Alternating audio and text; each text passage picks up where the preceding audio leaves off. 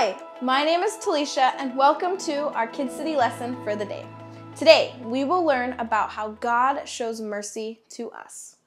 Have you ever had a moment in your life where you had to forgive someone or be forgiven by a friend or a family member?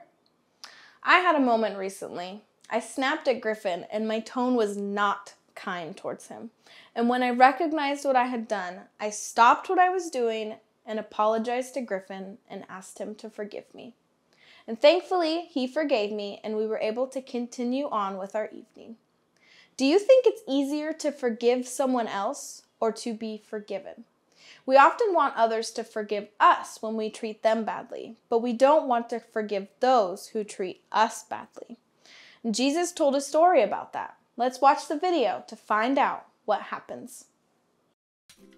Hello friends, Megan here. And I'm Jessie. Jesse has exciting news. He is going to see Carl the Crazy Crocodile on ice with his friend Sam. No, I'm not. Sam is not my friend anymore. What? But you were so excited. What happened?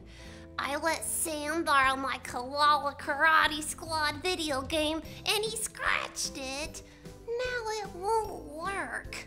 I was about to battle the Kung Fu Koala Master to win the game, and the game froze. I will nether the Karate Master. I'm so mad at Sam. Jesse, sometimes people do things that hurt us or make us angry, but forgiving them is the right thing to do. Listen, in today's Bible story, Jesus told a parable or a story to teach about God's forgiveness. Let me tell you about it. You may change your mind.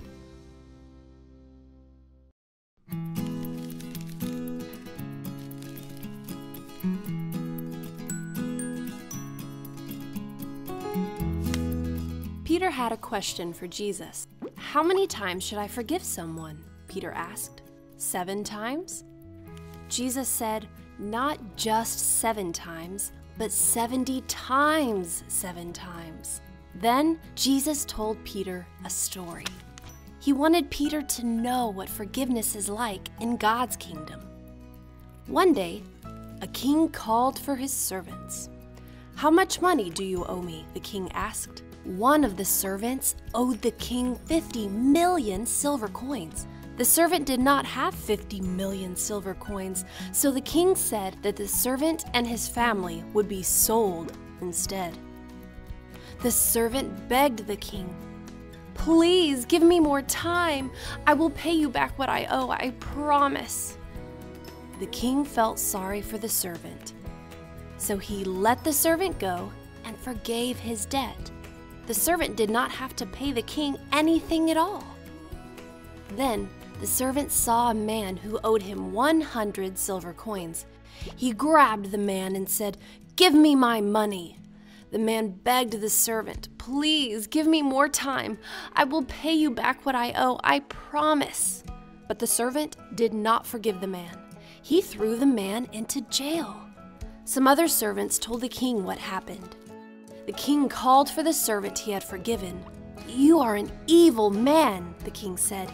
"You owed me more money than you could ever repay, and I forgave you. But that man owed you a little bit of money, and you did not forgive him." The king was angry.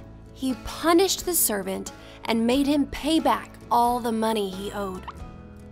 After Jesus told the story, he said, "This is what my Father in heaven will do if you do not forgive each other." Because of our sin, we owe God more than we could ever repay.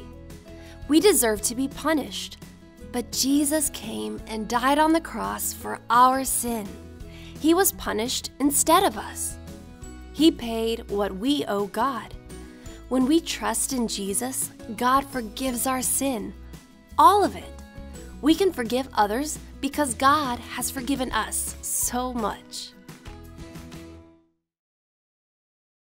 In Jesus' parable, it seems a bit silly that the servant refused to forgive the other servant who owed him money. The king punished the servant when he didn't show mercy after he had received mercy.